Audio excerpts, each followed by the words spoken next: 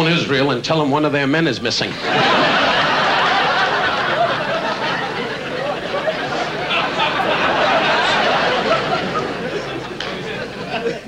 Shalom. Are you from Israel, my friend? Shalom. Good. Fine. I was in Israel myself. Yes. Would you mind standing, sir? Do you mind if I talk to you? You're so moody. Anyway, you like that, eh, you big Irish bum? You thought that was funny, eh, you son of a gun, you? We need you Irish people for those parades. Anyway, what is your name, my friend? Shlomo. Shlomo, I don't mean to laugh, but in America, you call a guy Shlomo, a couple of people stare, you know what I mean? What's your last name, Shlomo? Shlomo Yoselevich. You're jerking me around, Shlomo. Shlomo Lovalevich. What do you do for a living? I'm an entertainer.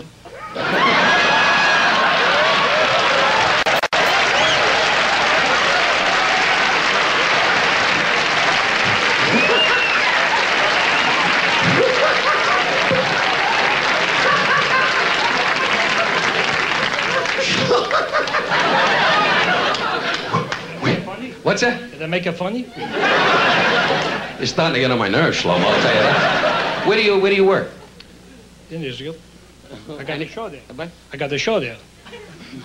You know something? You got me talking like this. What's the name of the show?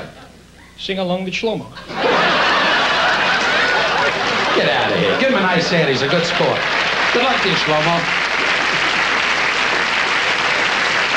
Sing along with Shlomo. Oh, God. God bless you, Dad. Where you from, Dad? I'm from Laguna Beach. Laguna Beach? Nice to see you. You can sit down. Anyway, would you stand up, sir? See, this is a smart outfit if you got a bucket of paint. Are you from Rhodesia? Oh, that's nice of... Thank you, sir, for recommending. Anyway, what is your name, sir? My name's Harry Booth. Yeah, good to see you, Harry. Nice meeting you. I've met you before on TV in Rhodesia. Did you really? Yeah. Oh, good show. Who are you, Harry? What do you do for a living, Harry? I look after radio equipment on the Rhodesia Airways. Oh, it sounds exciting. Anyway, you're a nice... How long have you been here? About 2 weeks. 2 weeks. Would you lift your arms, please? Yeah. He's clean. Okay, Harry, I hope peace comes to your country and good things for all of us, okay? Thank you very much. Good luck to you. Give Harry a nice thing. Ladies and gentlemen, we'll be right back with my dear friend Carol O'Connor, Peter Marshall, Bobby Ramson, and Jose Molina. Next video recorder, you can actually watch a show on one channel while you're videotaping a show on another channel. That way you get to see both of them, so you don't have to worry about dreaming up new ways of deciding. Okay, first one to the TV set chooses. Ladies and gentlemen, thanks, Doc. I'm almost embarrassed to read this, but I must say my next guest, because we're dear friends, but I don't want to leave anything out, so I will take liberties of reading from a card. Has television's most popular show without any question. Carol O'Connor is an Emmy Award winner who is currently in his 9th year of portraying the wonderful Archie Bunker. He is, most important in the world, the best friend in life, a dear, dear man, and a great star, Archie Bunker, Carol O'Connor.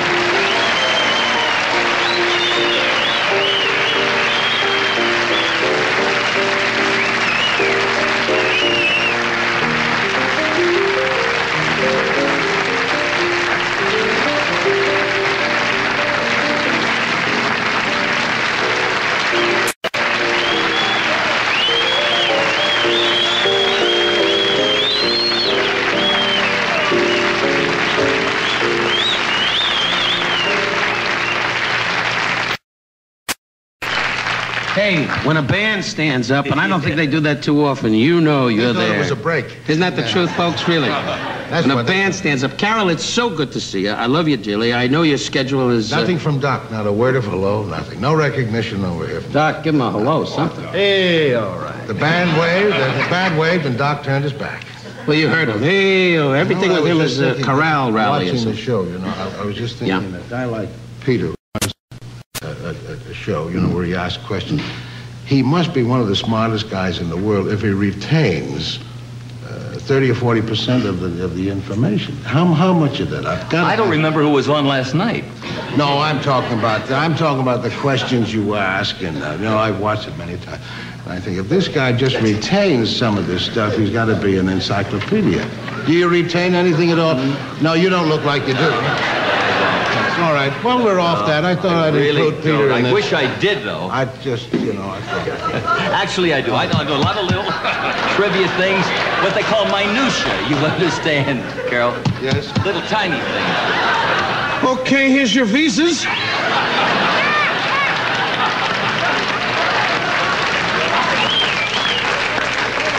You both can leave for Dublin in the morning, and I threw in the other guy on the end. Carol O'Connor, my darling friend. Ed's ready to go in. You got a restaurant now. Yeah, what we called is it Gingerbread? Is it Gingerbread Man? Oh, for God's sake. I louse up the name every time. What is it, my darling? You never get it right. Tell me right. Let's talk in a brogue. Ed, what is the name of the place? What is it? What is it? Look who became a Jew. When he dies, there's going to be a beer can on his face going, "Help me, I'm belching." What? How do you say it now? Well, can I go into the history of this? You can do whatever you want when you're that big, Carol. You can do whatever you want. The Smithsonian Institute, while your wife Nancy's running up and down the street going, "Hello, sailor." Anyway. Just spit up, Carol. We're coast to coast. It doesn't matter. Knocking my brains out, and he's spitting up a cigar juice over here. Go ahead, Carol. Are you ready, then? I'm ready, my darling, because we're good friends. Now, my partner, Patrick O'Neill, starred in a play in New York many years ago called The Ginger Man. And while he was in that play, he got the idea of opening a restaurant there. So he thought, well, I'll call my restaurant the Ginger Man. Not the Gingerbread Man. The Ginger Man. Schmendrick. Ah, what a brain, what a brain. Ginger Man. And that's why you studied at Dublin University to come up with that name. To come up with that, yes. Anyway, so that's what he called his place in New York, and that's what he wanted to call his place. I'm only a partner. My partner, Patrick O'Neill, whom you see on Kaz on Sunday nights, brilliant actor, is the real force behind this restaurant. Well, you show up pretty good and you go, "I am not allowed to drink too much now. I got to take care of my health."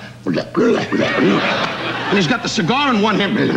I was over there the other night. You must go there. And he says, "You know, Don, my health isn't too good, but I got to watch myself. I'm fine. Thank God he's fine. But he's got to watch himself because Carol's a two-fisted guy ever since I've known him. He smokes the cigar. He's got the booze going. He's everything. And all we need's the broads, but we got the two wives sitting there going, down, down, down, down.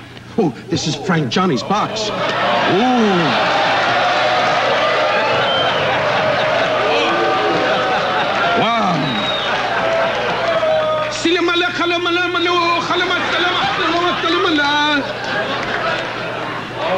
When he dies, I'm going to put him in this. What has he got? No, this is his cigarette box. It's his favorite box. It's a long story. He's a dummy. He doesn't know. He's got $40 million. He sits with his wife, Joanna, on the floor and goes, "Your turn." Anyway, and they put the trains through the tunnel. It's a whole damn thing. They're not even the filter ones. No, who cares? What are we going to discuss this for? Hello? All right. You remember Senior Wences? He worked the Strand. He was there for 2 years till the pit went down and he didn't know about it. Anyway, that's a show business joke. I will let him talk. If you butt out, you're getting on my nerves, really. I knew you in 1926 when Fay Ray was hot with the ape.